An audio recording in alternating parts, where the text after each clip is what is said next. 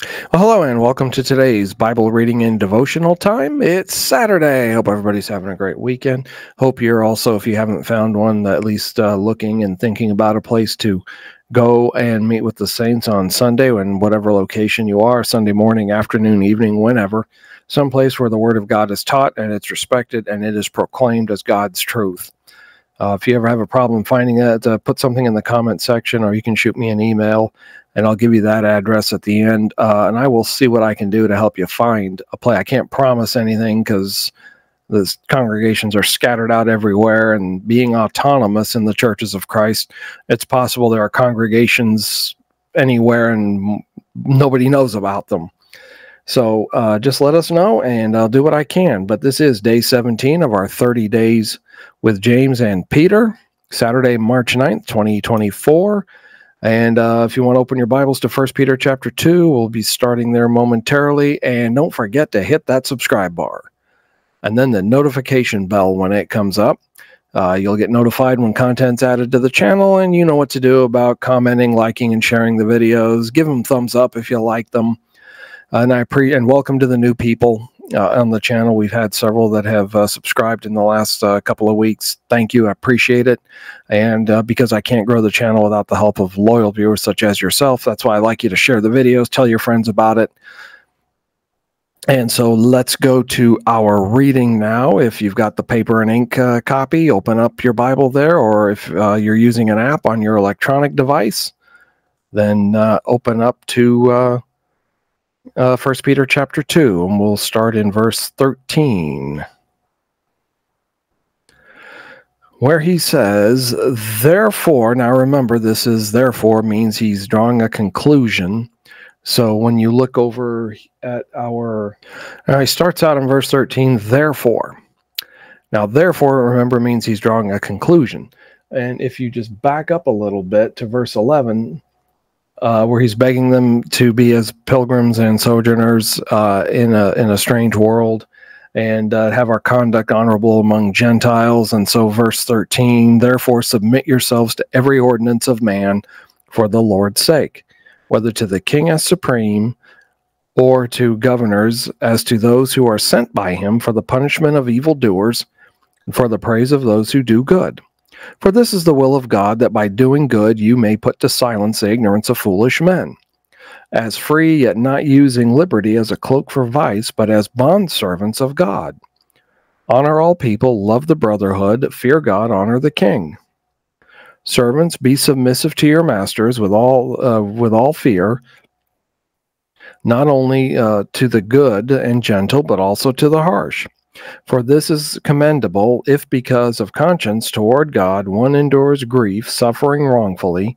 For what credit is it if, when you are beaten for your faults, you take it patiently? But when you do good and suffer, if you take it patiently, this is commendable before God. For to this you were called, because Christ also suffered for us, leaving us an example that you should follow his steps, who committed no sin, nor was deceit found in his mouth, who, when he was reviled, did not revile in return. When he suffered, he did not threaten, but committed himself to him who judges righteously, who himself bore our sins in his own body on the tree, that we, having died to sins, might live for righteousness, by whose stripes you were healed. For you were like sheep going astray, but have now returned to the shepherd and overseer of your souls. Okay, several things here that we need to take a look at. Let's go back to the PowerPoint. Now, as Christians, we are free, yet we're servants. Now, how's that possible?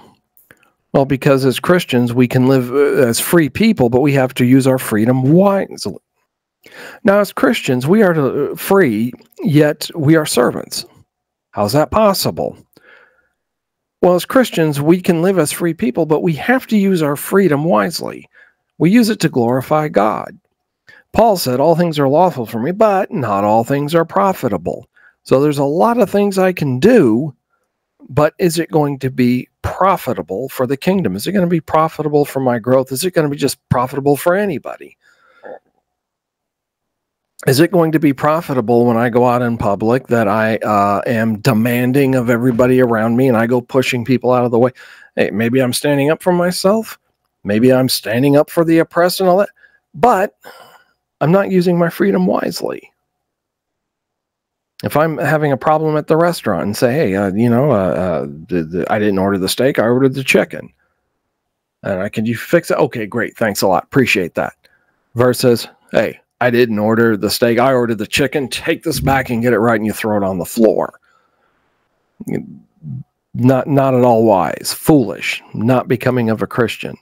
There are times, sure, we need to stand our ground. We need to, I don't know about literally, but maybe figuratively overturn some tables like Jesus did in the temple. But we have to remember to be wise about it. There are times that we just sometimes need to just go with the program. And then there are times we need to stand up for what is right. Now, he goes on to say in verse 17, honor all men, love the brotherhood, fear God, honor the king. This is basically 4 short sentences, or they might even be dependent clauses. The grammarians in the group will have to figure that out. But what's going on here? Well, and notice, yeah, those are European spellings there for honor. We honor all men, we love the brotherhood. Okay, so honor all men, that means show value and respect or esteem. As Christians, we should show that to everybody. Now, it does not mean that we affirm or we encourage sin. If someone comes in, we need to explain to them, look, you're doing X, Y, or Z, that's a sin, and we can't accept you into fellowship unless you change that. That's not being cruel. That's not oppressing anybody. That's just teaching what the Bible says.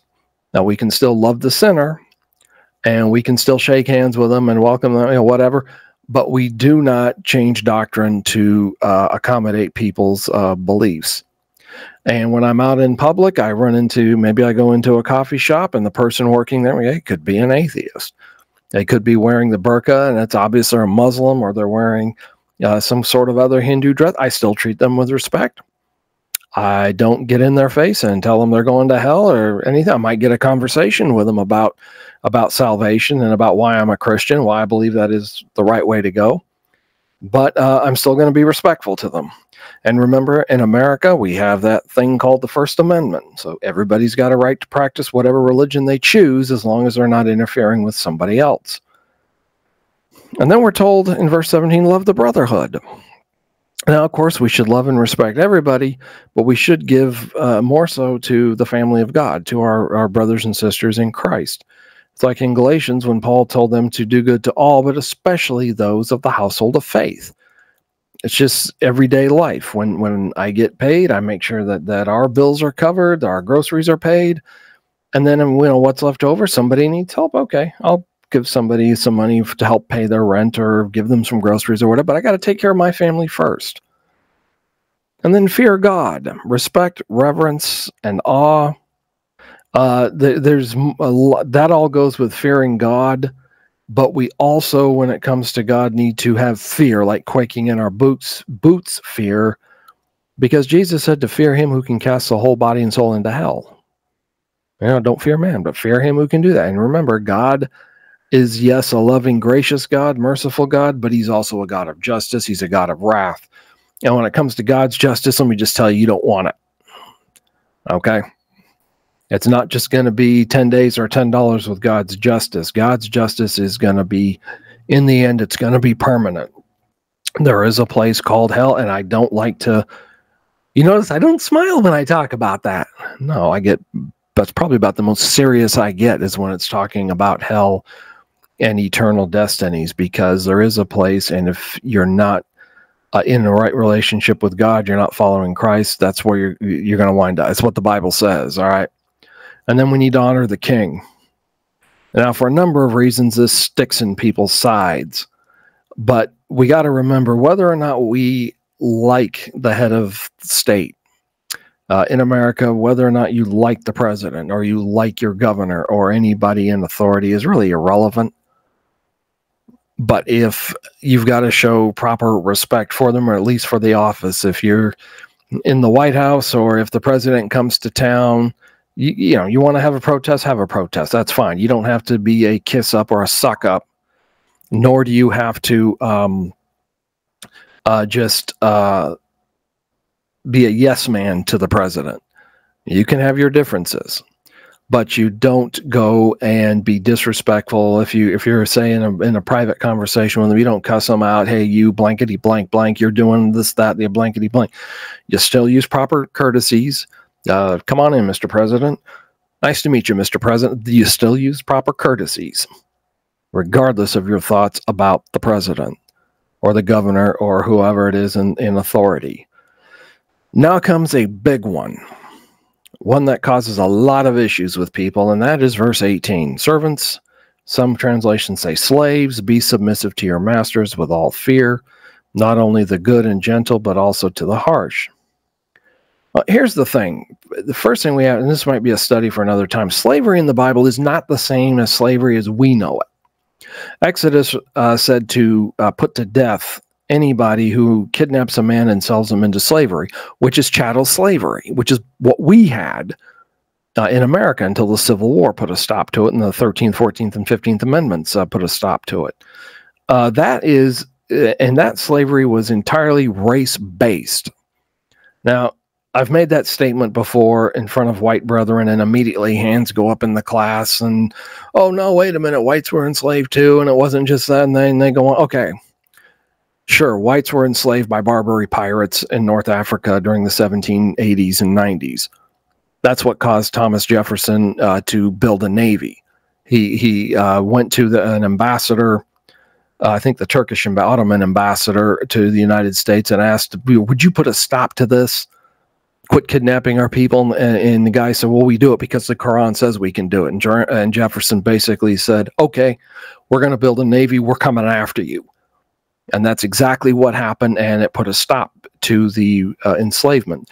The word slave comes from the Slavs, who are a Central European people. Some of my ancestors are Slavs, from the Ukraine.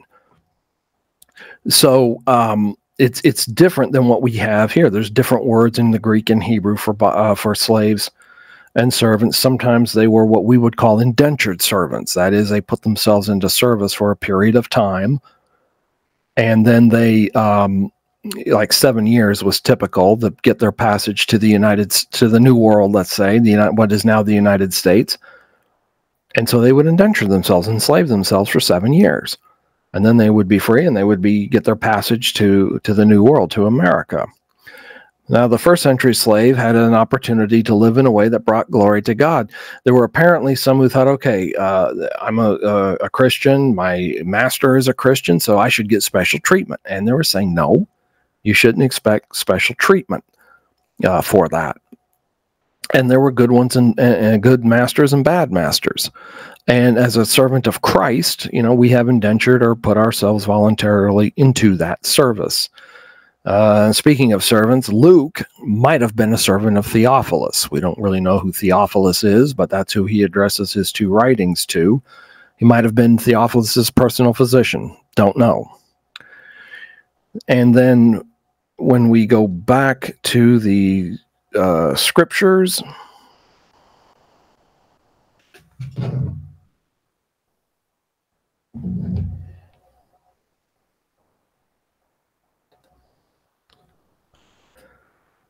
the last couple of verses showing how Christ suffered for us and he left us an example to follow. If you get in trouble, you get caught committing a crime or doing something wrong, you get fired from your job or you get put in jail for it or whatever, and you endure that patiently, big deal. You got caught. You did something wrong. You got caught.